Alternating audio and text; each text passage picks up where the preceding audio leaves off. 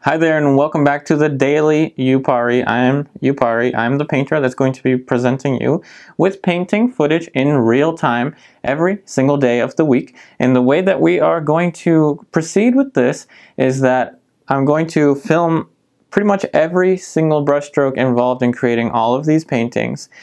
The way that you're going to receive the video is I'm going to split it up into segments. So each day of the week you'll receive roughly, 30, 45, maybe up to an hour long painting footage of me guiding you through the process. You know, it's not always about just trying to say, first step, block in your shape. Second step, do this. Third step, do that. No, it's much more of an interactive process, and it is my pleasure to bring you into that experience.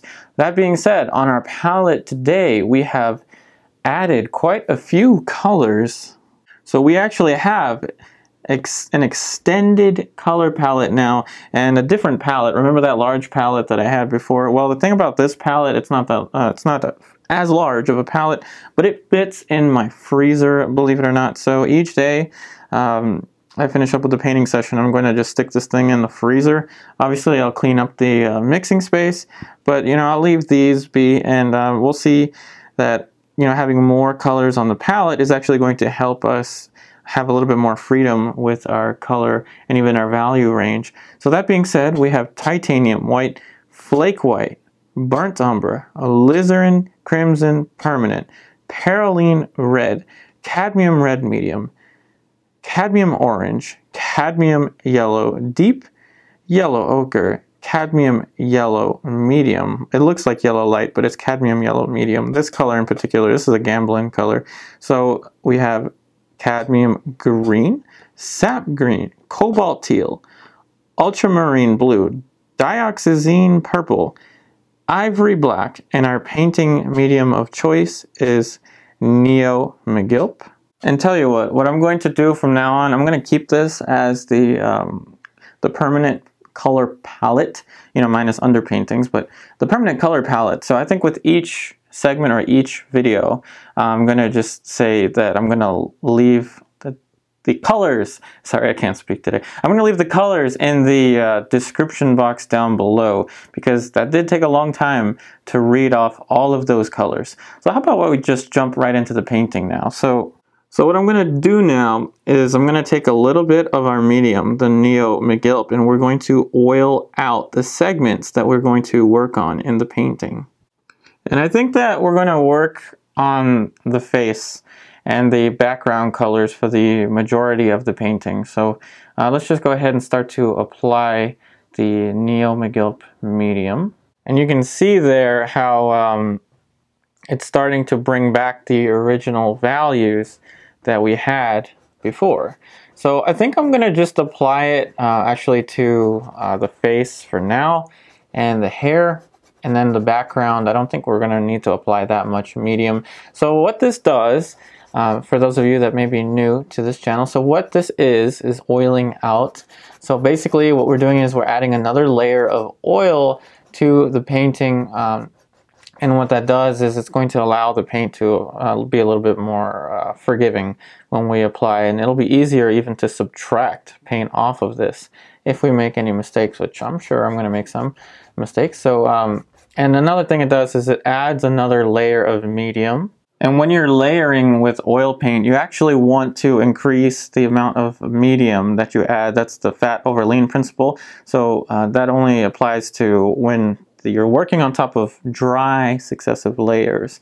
So classically, you want to increase the amount of oil you use with the the addition of more layers. So to put it more simply, add more layers, increase more oil. That's it. And this kind of automatically allows us to do that. And it also creates a little bit of a nicer surface to work onto. So here is an image of our model, Madeline. And I'm going to keep a picture of her to the top left corner of your screen so you can follow along with me as I develop this painting. So let's go ahead and mix up some color now. And we're going to want to start off actually with our darks. So I'm going to start off with the Ivory Black, the Alizarin Permanent, Ivory Black, Alizarin Permanent, And you know what? Now that we have it, let's throw it in there. A little bit of Dioxazine purple. A little more Neo Megilp medium. I don't need that much more medium. So that's going to be our dark.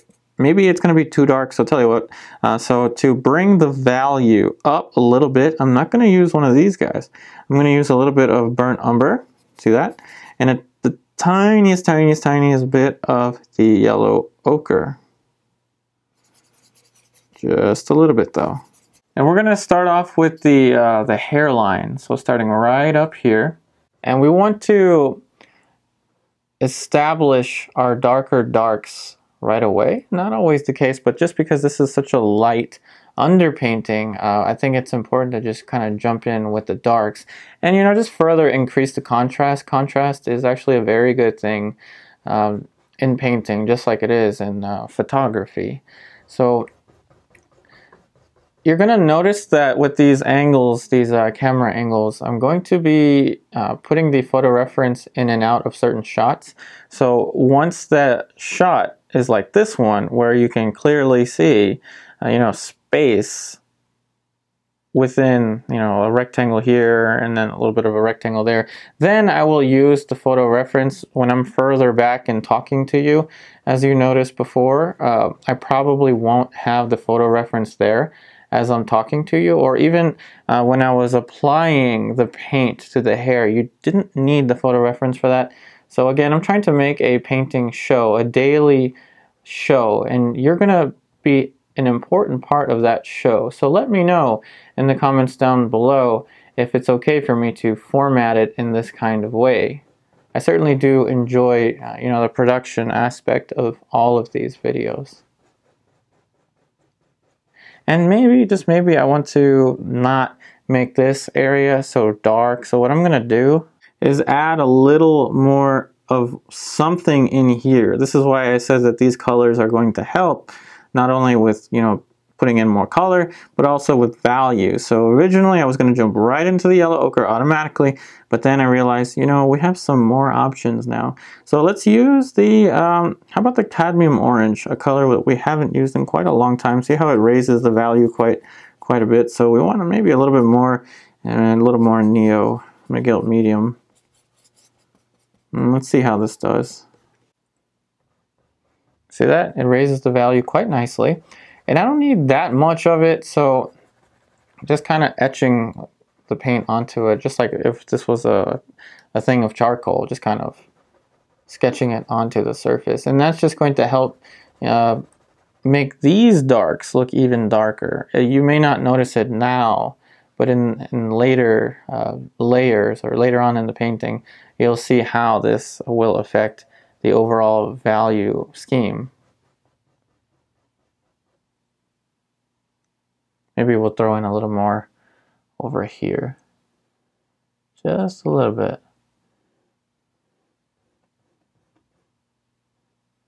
And what we're going to want now, we're going to want a designated background brush. So let's see here. I think we're going to take, yeah, how about this one? Let's take this one. So use it or lose it, right? So we're going to go ahead and use some of our new additions here. So the Peryline Red is it's a nice kind of a mix between Alizarin, the Alizarin and the Cad Red. But you would say, well, why don't you just mix the two together and then you get this? Well, I found that, you know, you can get a similar color mixing just the Alizarin and the Cadmium Red, but you lose a little bit of the intensity of the pigment when you do that. And I only kind of just discovered that through experience, really. One of these days I was like, I have Peryline Red, I'll just try it out. Maybe you remember which video that is, actually. One of these, I don't know, however many videos ago I decided to throw in Peryline Red. And that's also how we came upon the cadmium green as well. So let's go ahead and now with a little bit of Alizarin Crimson Permanent, a little bit more medium. I have to really be careful with this color. I don't want to make it too dark, and I don't want to make it too plain. I don't want to make a plain color, so we're going to use a little bit of the cadmium orange. And now we have a very, very bright color, as you can tell.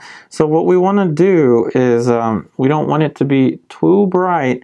So I'm going to add a little bit of, I have several choices now. I could jump right into the burnt umber, or I could go in with the dioxazine purple. And you know, since the dioxazine kind of will complement and probably kill the color a little bit too much, I'm going to go with the burnt umber. Let's play it kind of safe. And then the cadmium red. Then back to the Peryline. And I'm not trying to color match by any means. I'm just trying to see these large shapes of colors in relations. All right, so let's see how this one will do. So let's just put that color on here, and I have you way back there at a distance, just so you can see the intensity of the color. So that on its own is too bright. Yes, I know that the photo reference isn't there, but I'll tell you what, we don't really need it that much. The photo reference is a reference. It's not really there for us to copy it. So I'm going to add a little bit more of the burnt umber into that mixture. And I think we're kind of where we want to be in terms of the color. So I'll tell you what, this is about interpreting visual information. It is not at all about trying to copy the image that we're looking at.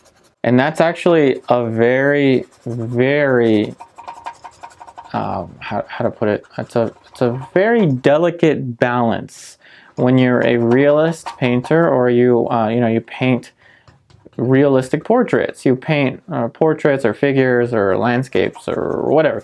When you're painting a thing to make it look like a thing, you're walking a very, very tight, not a tightrope, but it's a very, very delicate balance, because if you go too close, if I make this too close to the photo reference, then I may ask myself, why? Why then am I even painting if I'm just recreating the work of a camera? So really, it's about involving a little bit of interpretation into it. You don't necessarily have to paint every aspect of what you're looking at exactly the way you're looking at it. Instead, I think it's important to keep a little bit of a dialogue between, you know, the nature versus what you're actually painting. And by dialogue, I mean interpretive aspect of it. And yes, I know I'm using probably, I don't know, too small of a brush to cover certain areas. And I'm still struggling with this autofocus. I don't know if it's the camera or what, but I do have it on manual. I've had it on manual the whole time, but anyway, no one wants to hear of my camera struggles. I'm just covering a little window because I think I'm just going to work in this little window for now. And the background is included in the darks. So like I said, I wanted to state the darks first. So now that we have the background all covered, we have several options now. So we can go into the darks for the shadows. We can go into the darks for the side planes of the face. We could go into the darks for the clothing that the model is wearing. So I'll tell you what, I think what I'm going to do is I'm going to go in for the darks for the mandible here. So I think I'm going to need a different brush for that. So I don't know, maybe let's look at these bristles here. Yeah, because I don't want it to be too large of a brush, but I do want it to be, let's see, not in the best shape, I know, but I think that this guy will do the trick. So now that we have this brush, the color for the mandible is pretty green. It looks like a very neutral greenish color, so I'm going to just go with my instinct. So we're going to use the sap green over here, a little bit of the sap green, yellow ochre, Peryline red, just to, you know, contrast the red and the green, burnt umber, cobalt teal to raise the value and to cool down the color a little bit, burnt umber, yellow ochre, back to the burnt umber,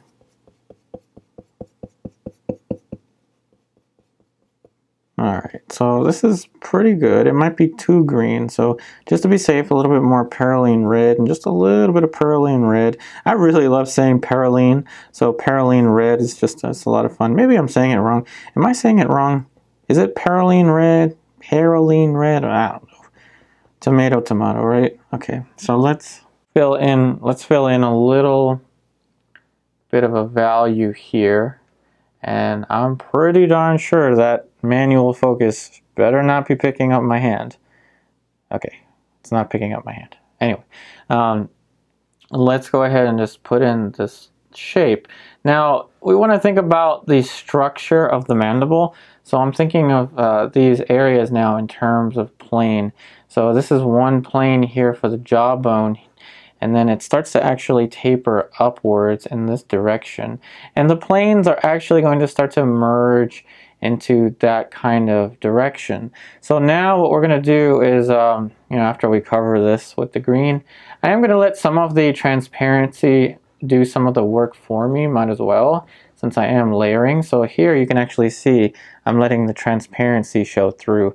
So I'm just going to cover all the way up over here. And now I'm actually, usually I work from the forehead down, but I like to change things up a little bit. So I think what I'm going to do is actually start to introduce the flesh tones via the mandible and work those planes upwards, and then try to create the volume around here, because this is one of the most subtle areas. And then the features, we'll just throw the features in there at some point in this in this painting. So let's return to the palette here, and I could use this green, but this has now become my shadow brush. Notice how I'm starting to collect quite a lot of brushes here. I don't need to hold all of them at once, so I think I'm going to put the background brush off to the side. Yep, you'll go right there. Oh, and by the way, we have some more post-it notes, if you remember the post-it notes from the videos a few days ago. So you don't need to do anything special to get a post-it note. Just go ahead and leave a comment down below. You have a question, I'll read it, I'll study it, and I'll paraphrase it into just a few into a few words. So let's start off with this one. Alright, so this is our first post-it note. Alright, so the person that left the comment, the YouTube name Chin and Teal, I paraphrased everything, sorry. So you were talking about chiaroscuro and how to get better at chiaroscuro and what books to look at. So what books to look at for chiaroscuro. So I'm going to be reading out these post-it notes as they pertain to the process of the painting. So chiaroscuro is basically the study of light and dark. That's what it means, light and dark. So if you look over here, the chin is actually going to be pretty good. So the chin, the jawline and the chin here is actually going to be a really good structural point to start to develop the value changes. But it's also going to introduce what I like to call the dark light. And you see here at this point, so this is going to be the division between light and shadow. So that's why I chose that post-it note, because again, I really wanted to bring you into this process. This is as much about you as it is about me. This is a very interactive process, and I really want my daily show to be an interactive process. So right there, okay? There, that is your chiaroscuro right there in a nutshell. Basically the transition from light. All of this, even though there's no specificity there, we still get a sensation of light to dark. And again, what I'm trying to get at is the dark light, and it's going to be a very descriptive value. So for chiaroscuro, do the best that you can with just light. So right here, we're looking at right here, just light and shadow and the dark light. And if you can make that dark light as specific as possible, you will get the gradations of form. You can look at old masters such as Caravaggio, where that transition is so well understood. But let's go ahead and mix up some paint for that. And what we want is, again, a gradation of tone, so that what's going on the palette is reminiscent of what's going on here, or what's going on here is reminiscent of what's going on palette. So we have the shadow brush, and now we're going to use this brush here, And we're going to start to utilize all of our colors to create our flesh tone variation. So we're going to create our little color value web from here all the way across here. So let's go ahead and start with the halftones, and this is going to give rise to the dark light. So very much just red and green, contrary to what you would expect a flesh tone would be. It's actually really nice to go between the greens and the reds to get some very nice and subtle and harmonious flesh tones. So a little bit more yellow ochre. And now what we're going to do is with the designated shadow brush, I'm going to recharge that brush. And it's going to be important to have an understanding of your basic values, the basic tonality in the picture. So again, it's a dark green basically. And so what we want is a nice and clean transition between this point and this point, this area right here. This very much could be the value that we want for the dark light. So tell you what, let's go ahead and try that out first, and we'll return to the color value web. And this is going to introduce basically our very first plane change. So right here, hopefully this value will work. I mean, the color may be off a little bit, but it's okay. I think, you know, it's a little too hot. So I'm going to go ahead and off camera here, just a little bit of Cobalt Teal to help to bring that down. See how that's kind of mixing very nicely. So now, you know, it can be kind of risky to put in this value because, you know, I don't want to give her a 5 o'clock shadow, but it's important to look for the plane changes. And if you're new to painting, this concept between you know, planes and the angles with respect to planes is going to be very important. I talk about planes all the time. Plane, plane, plane this, plane that. It's plain to see this, plain to see that. But really, this is important. See this angle here, here, here, and then into the hair. And let's get into a little bit more of the anatomical structures along with the color that we're mixing in here. So what you're seeing now is actually one of my glass palettes. So basically it's just kind of cardboard and then taped onto the side, just you know, so when I carry it around I don't cut my hands. So yeah, it's just glass and then some cardboard behind, and I have a dry erase marker.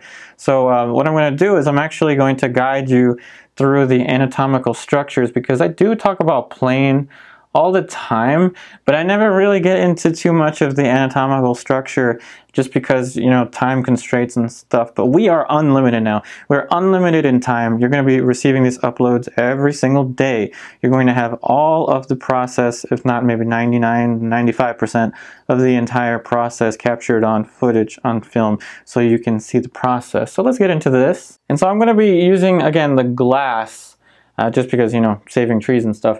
So what we're going to look at is the structure of the mandible. So right now our model is turned in 3/4 relative to us, but closer to profile. So imagine this is an egg, or this is a ball of some sort, and got to make sure to check my autofocus. But anyway, so this is the center line of the model's face. So again, we're conceptualizing the model's face as a ball right now, or an egg of some sort, and this is the center line, like a medial line. This is the center line. So now let's get into what we were going to talk about. So the mandible, the jawbone, so it's going to come down and create a little bit of an angle like that. And so basically the mandible, you can think about the head. If you look at the side of the head, you know, the head is a ball with a jaw. So you know, a ball with the jaw, a little bit of a triangular shape there. This point to this point is actually the same as this point to this point. So basically, you know, if this was a perfect profile, this to this would be the same. Now, how does that, you know, how does that relate to the jaw and the planes for the jaw?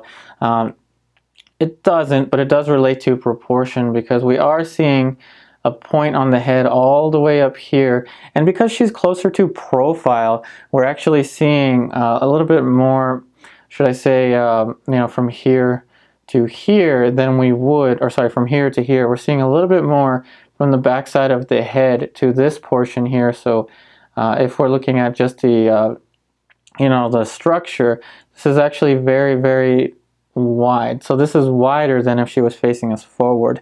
And you want to look at everything in terms of relation. So again, here is the plane for the mandible. And again, I'm going to be drawing these shapes out in a very generic kind of fashion just because we want to look at this shape in particular, and this right here is an angle, and this is going to indicate a plane change. Again, this is a plane. Remember, a plane is just a three-dimensional construct of a flat sheet in three-dimensional space. These are all little planes, this way, that way. So like this, we'll draw little vectors. This way, this way, this way. Now each plane has a direction with respect to the light source. So let's take this and move it down.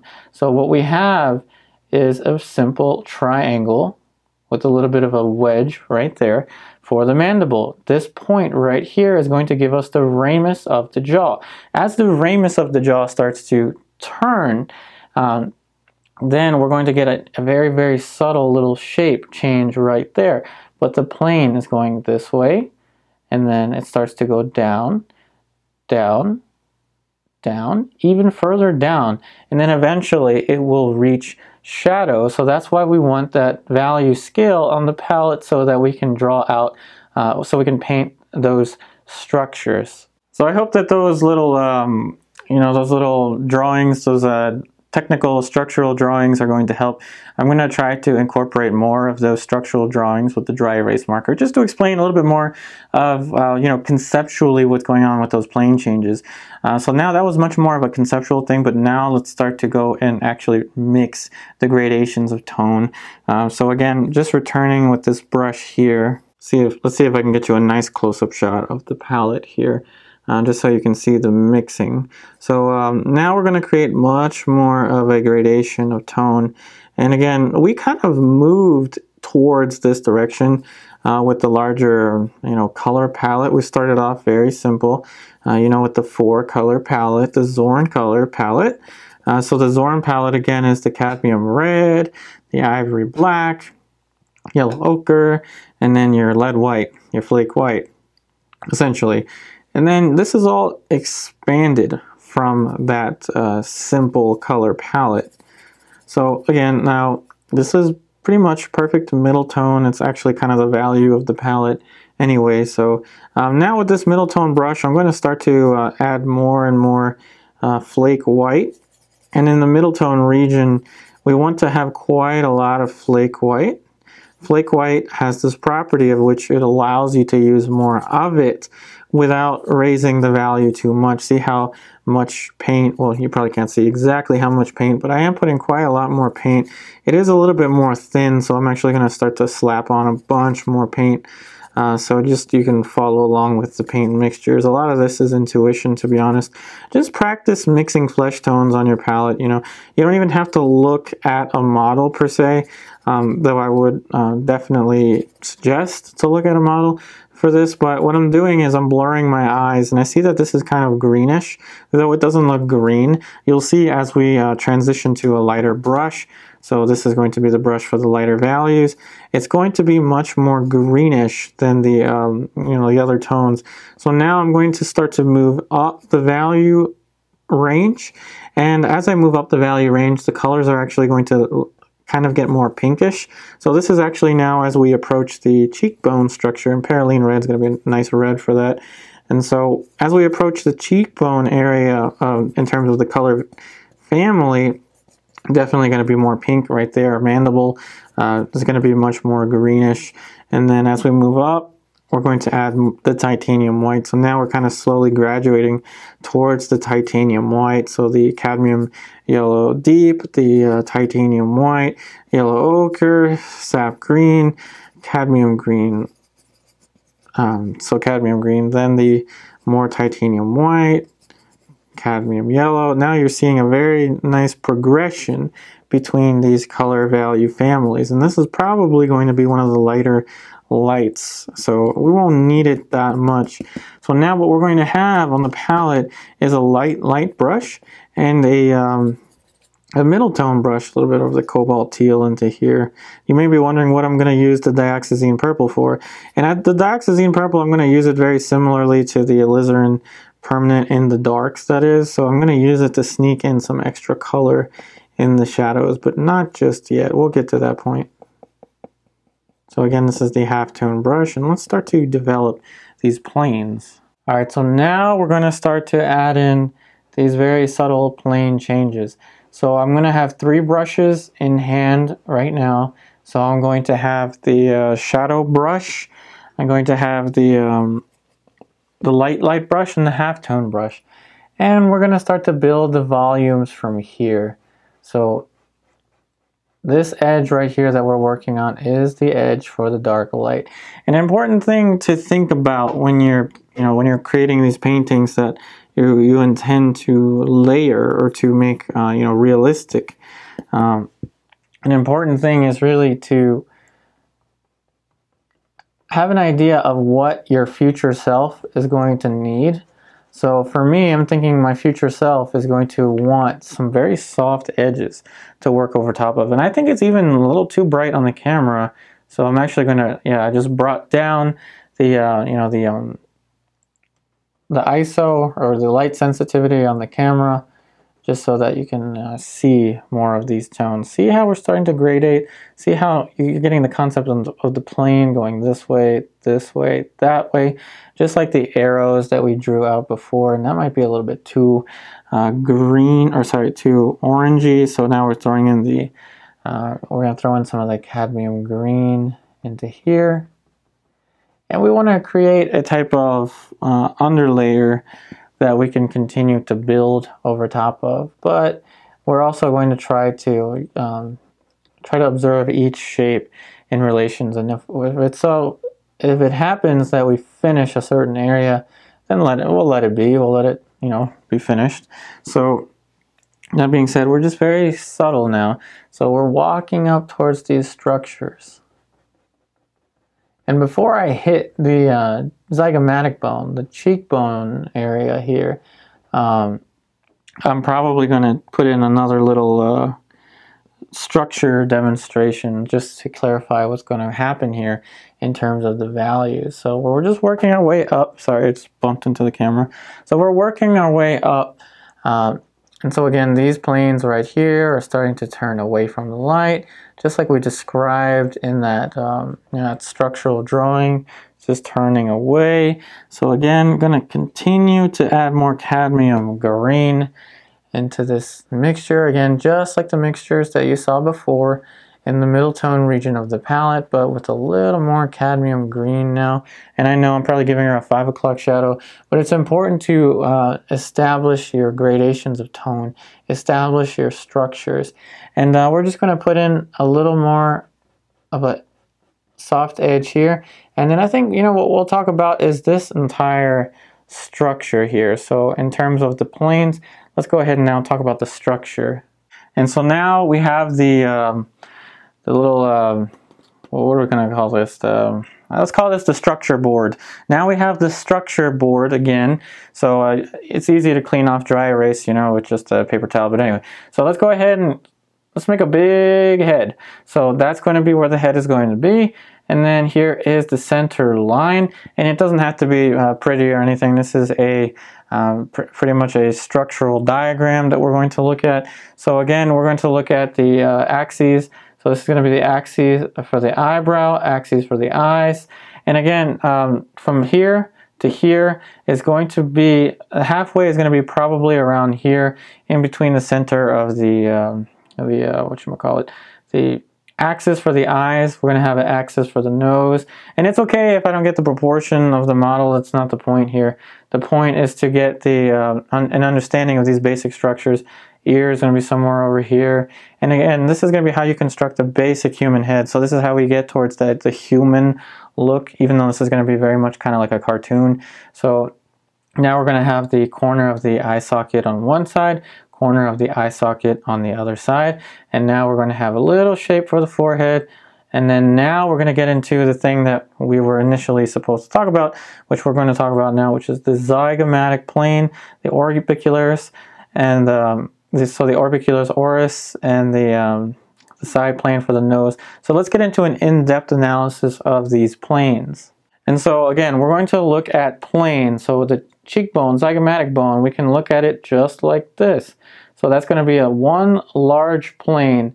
This is going to be the glabella right here. That's the glabella, and then that is going to be a little bit, okay, so that's going to be a shape right here for the concavity of the eye socket. And again, this plane is going to go all the way down here, and now we're going to get a little bit of the structure of the nose. So right around here, this is the maxilla region of the face, this is the cheekbone region. So now we're going to look at the nose. So here we're going to have a nasal bone right there, a little bit. Nasal bone is actually going to be a little bit higher up than the axes of the eyes. So the axes of the eyes are going to go somewhere over here.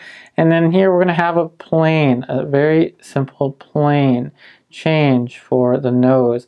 And that very simple planar analysis is going to be what's going to help guide those brush strokes. It's going to help add a little bit more information into the colors and the values that we're going to add.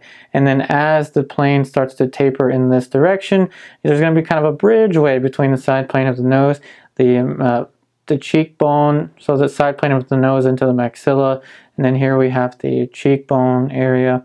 And then now it's going to get interesting as we work down here. This is going to be the area that I'm going to definitely want to clarify a little bit, because there's a lot of subtlety, and let's be honest, the photograph flattens it out a little bit, and that's usually the case. It's not the problem with the photography. It's just, you know, that's just how it is. It flattens this area out.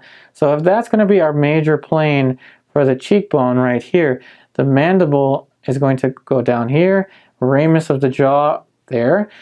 Here it's going to get interesting because the planes, this is much more facing the light. This plane here, it's going to taper down towards here, right? And then it's going to get a little bit darker. See those angles? These are vectors. These vectors are basically giving us the directionality of the plane. So it's going to be turning darker, but guess what? Now it's going to actually straighten out, and it's just going to kind of be facing straight down. So we're just looking at the vectors of each one of these planes. Remember, a vector is just a point, right? It has a specific angle, it has a specific magnitude. So again, not to get terribly complicated, just this way, down, and then over. So this is going to be a very, very intricate thing we're going to get into with much more, you know, it's going to look much prettier, hopefully, in the painting, or maybe not. But it's going to turn down as you're seeing it. Let's exaggerate it even more. It's going to turn down, and then over, and then it's going to go straight. Now that's going to help us handle that section here, and there's going to be another plane change right here. So hopefully I'm keeping this simple enough. So large plane, large plane, large plane there, and then this is where the complexity happens right here. This is going to be one of the more complicated areas of the face, so that's why I had to break it down in terms of the vectors. And so now we're going to look at the orbicularis oris. So, you know, lips, like here are lips, right? You would imagine like front of the lip, bottom of the lip, and you would think, okay, I can draw lips and then that's it. No. I'm not going to ever tell you what to do. I'm not going to tell you, you must do this, you must do that. But with lips, lips are much easier to move around, to manipulate. But what's important is right here. This is going to be the structure. This is going to be a planar analysis of the orbicularis oris. This is going to be a shape turning down and over. This is usually referred to, and here the chin would come out here. So again, we're looking at the entire planar analysis of the face, because there's going to be a lot of subtle things going in here. So the mouth is usually referred to as a cylinder. The structure for the mouth is usually the teeth cylinder. So let's go ahead and put that here. And then once we introduce the teeth cylinder, I'm going to go right back into the mixing the oil paints. So again, cylinder, right? The cylinder has this axis right here, and so the mouth, one point, the other point, middle point. So the mouth, here's the mouth. So the mouth will actually taper away, and you'll see it because it'll get darker over here, and then it'll go facing the light more over here, giving us a highlight over here, and then it's going to turn ever so slightly this way, but the direction of that curve is very cylindrical. It's a very cylindrical structure. And then we have the outside of the face, and then we have the chin down here, and that's going to be very, very important to understand when we get into the large mixing of color. All right, so here we are back with the painting. Let's see if I can just adjust the angle a little bit. All right, so now let's get into this portion here, because that is definitely going to be an area of very much a complex area in terms of its value. See right there? That's pushing it. That's putting in a plane change using the wrong brush. But in any case, it's going to get darker here, and it's going to get a little bit more of a kind of lavender kind of tone. Now I'm pushing it a little too orangey, but you get my point with the value. So the value is going to get much lighter towards here. As you're seeing in the photo reference, it's going to get much lighter there. And then it's going to taper towards this section here. So it's going to taper downwards like that. So again, I'm throwing in way too much orange. So let's get you onto the palette here. And we're going to want to tint. See how this is too orangey? We're going to want to tint it basically cooler. We're actually going to use Alizarin Crimson Permanent Sap Green. Remember, those two colors were meant for each other. Cobalt Teal, very important with the Cobalt Teal to help bring down the heat. And it helps bring down the heat much faster. So even though I have a lot more colors, I'm actually kind of saving some of the more expensive colors, you know, like the Cadmium Red. I mean, this is all expensive, but you know, using the Cobalt Teal and just a tiny bit of it will do a lot of the work that more, say, Yellow Ochre would have taken. And now, again, with the Flake White, Titanium White. And so that's just basically showing you how to shift the color value web a certain direction. It was too orangey, and so I shifted it a little bit more kind of pinkish, greenish. So now you have that. Let's get back into actually applying the planes onto the face. So hopefully these adjustments will help. Certainly helping to cut back on that that orangey tone, definitely. So again, I'm getting very, very subtle now with these transitions of plane, and it's important to understand the directionality of each one of those planes. That's why I'm going to start to introduce those little diagrams. And please let me know in the comments if those diagrams, you know, if the diagrams are helping you out so far. You know, helping to clarify some of the more conceptual things that I wouldn't necessarily want to draw onto the, you know, the finished painting. So that was a little bit too much Peryline Red, so I'm going to contrast it with the Cadmium Green. Peryline and Cadmium Green look like they might have a thing going. So, you know, just like Sap Green and Alizarin go really well together, I think Peryline and Peryline Red and Sap Green, something interesting there. So anyway, so now, see it? See that subtlety? Now, of course, I'm going to make it even more subtle. And remember, subtlety just means how close can you get the values to one another, yet maintain their differentiation. And remember, they're differentiated because of their relative angle. So the angle with respect to the light. And that angle is basically determined by those vectors that I was drawing in that conceptual drawing. So we're very much going to consider the directionality of the planes with much more specificity now. And tell you what, even though we're putting in a lot of information into the painting, you're not seeing a lot result from it. So there is quite a lot of information that goes into a painting, especially a realist painting. And remember, I was saying before, you know, like there's a delicate balance between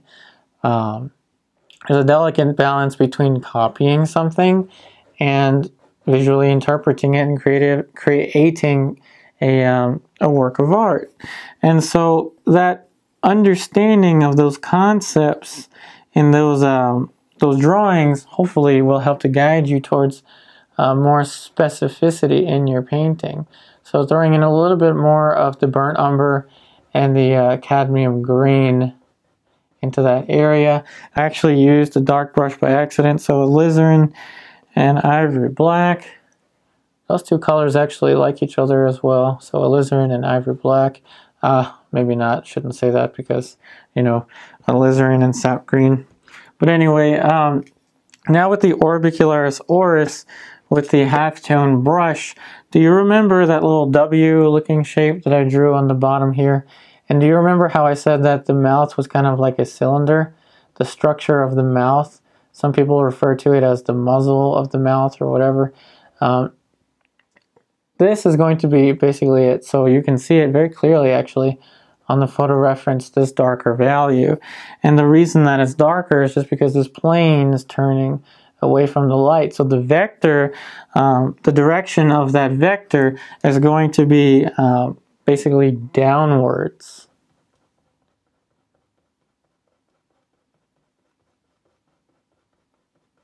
And so the flesh tones are now starting to get much more subtlety. And tell you what, so I'll let you in on a little secret here, just between you and me, okay? So when you're painting flesh tone, when you're painting, you know, you want to get the local flesh tone of the model, or you want to, you know, make it look like a flesh tone.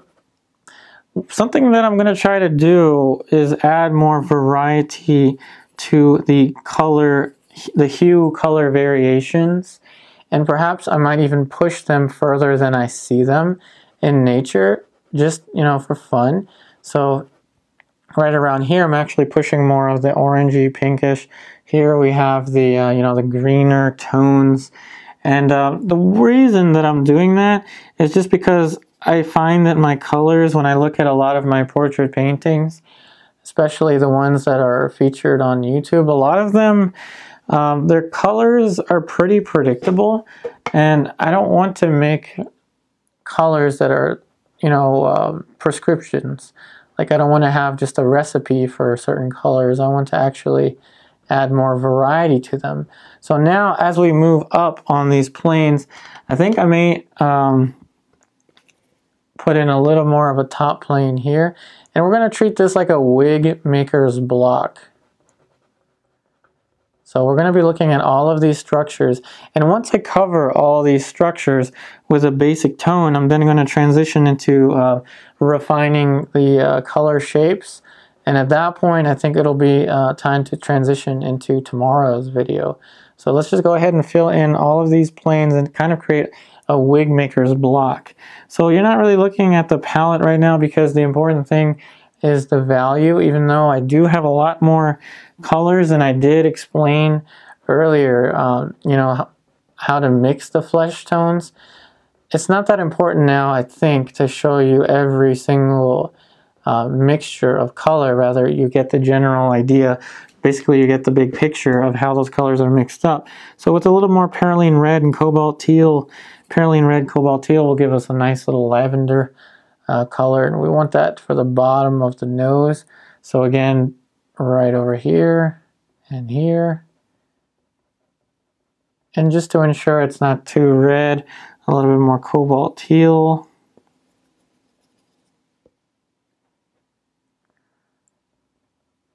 And remember the side plane of the nose. This is the bottom, like basically the under plane of the nose.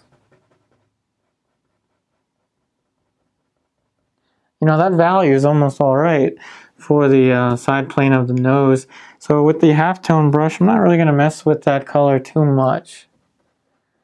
I don't know, just something like that ought to do.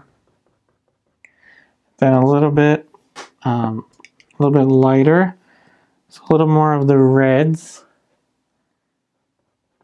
into this area here. You want to watch out with green. Don't want to put too much green in this area. The greens, they live somewhere around here, but the reds and the pinks live over here. If we put too much green into there, it's going to look like someone punched her in the face. And it's not the look that we're going after. Okay, so that plane there is going to be lighter. And you know, I think that it's going to be a little bit more yellow. So the cadmium yellow medium, remember that lighter yellow? So the cadmium yellow medium, and yeah, just a little bit like that. I feel like I'm singing that song, just a little bit. But yeah, basically it's just a little bit of that. And now, woof, that's way too red. So the titanium white into the middle tone region of the palette. There we go. So now we're starting to get more, still a little bit too red. So let's use the sap green. And it's important to work up, I think, to a, should I say, yeah, work up towards more color on your palettes.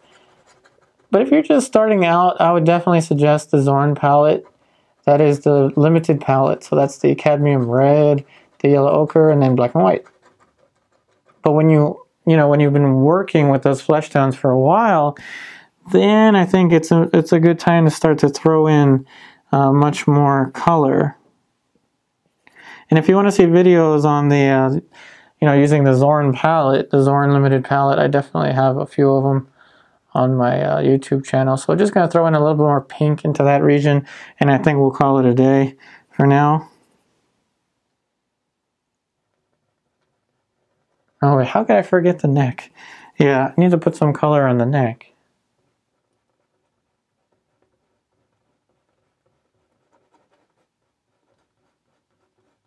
Alright, so now we have covered all of those major planes. So now that we've covered all of those major planes, I think that's going to be it with the painting, but we do have another post-it note that I can talk about. So let's go ahead and get this post-it note. So hopefully, I don't know if I can say your name right, but Giorgio April, oh gosh, I'm sorry, I don't know how to say Aprili. Sorry. So your comment, you were talking about landscapes, and why don't I paint landscapes? I do actually like to paint landscapes. Let's see if I can put in some of my landscapes here. And so now what you're seeing here is one of the landscapes that I painted. It's not much of a landscape, but it is a building. It's a shed. It's a shed. Some grass, another shed in the background.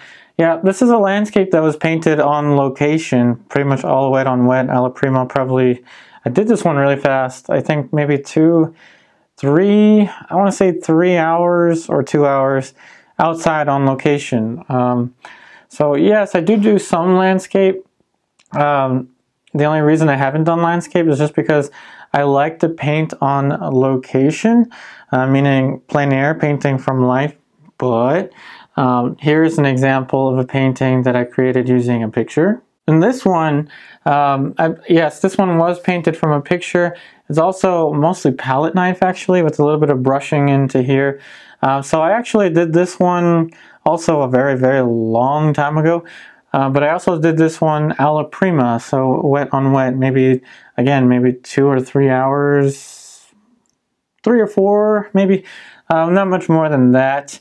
And again, something interesting about this one. One of my birthdays a while ago, someone gave me those oil paint sets, but it was like Artist Loft brand or something, so it wasn't something I could use for portrait. But this is actually student grade color that I used to create this landscape. And yes, I do love painting landscape. I actually like painting a little bit larger, as you're seeing here. But if you would like to see some landscape painting videos, I'm not opposed to it. It's just that I'm going to have to work from photo reference. So that's the only thing. I'm going to have to work from photo reference because taking all of my equipment outdoors, I definitely would need a film crew for that, which I don't have a film crew for that yet. But anyway, this is another example of one of my landscape paintings.